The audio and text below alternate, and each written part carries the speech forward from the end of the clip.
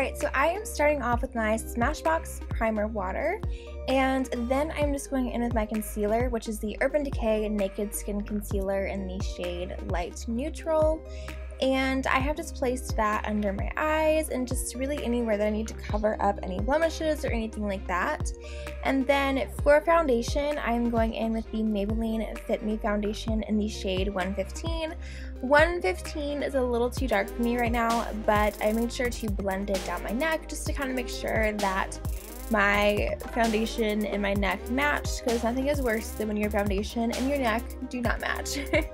And then I'm going to fill in my eyebrows with the Anastasia Beverly Hills Brow Duo, and this is in the shade Chocolate, and I am just filling in the brows, just kind of giving them some shape and stuff like that. I love the shade Chocolate, it really matches my hair perfectly.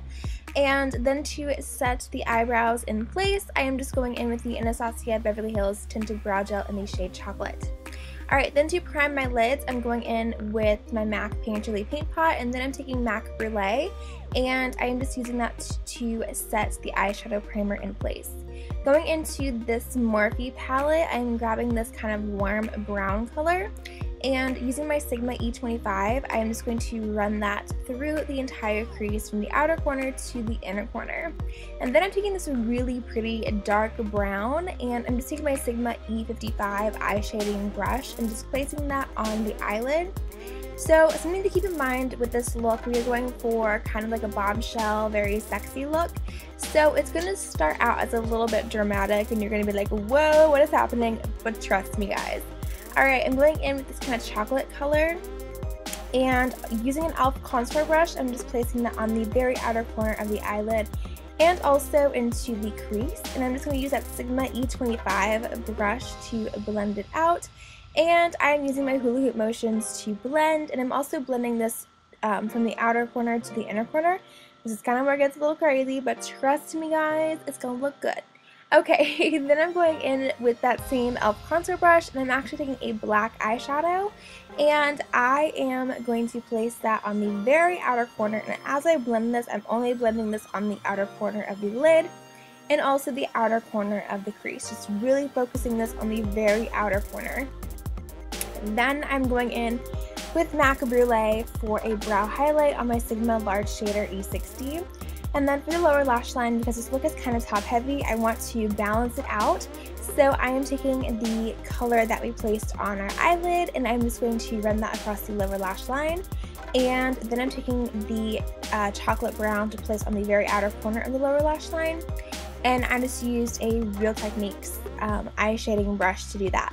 Okay, and then I'm going to apply eyeliner, and I'm just using the Maybelline Master Precise Liquid eyeliner, and I'm just doing a basic line across the eyelid, nothing too fancy.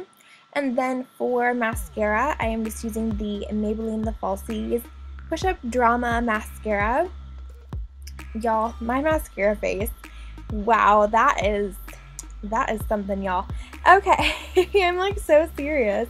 Moving on to clean up the under eyes. This is where we're going to clean up that eyeshadow, clean up that outer corner with concealer, and I'm just using my Urban Decay Naked Skin Concealer in the shade Fair Neutral, and I am just cleaning up that outer corner and also kind of brightening up the center of my face, as you guys can see, a lot brighter.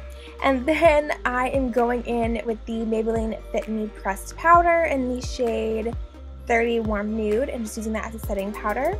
Going into the NYX Contour Kit, I'm grabbing the Banana shade, and I'm just using that to set the under eye area.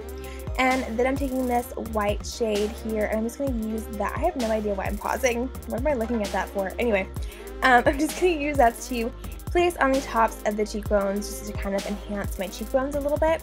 And then I'm using this middle contour shade on a Real Techniques setting brush, and I'm just going to contour the cheekbones. I love using this brush to contour my cheekbones. It just really adds a little something without being too much. Going into the Becca Jaclyn Hill palette, I'm just grabbing Amoretto, which is my favorite blush. You guys know I use this in pretty much every tutorial. There's not many tutorials that I have not used Amoretto in. And I'm just using a Real Techniques blush brush to apply that. And then I'm going in with Champagne Pop for my highlight on an e.l.f. I don't know what brush this is. Oh, I am getting a text.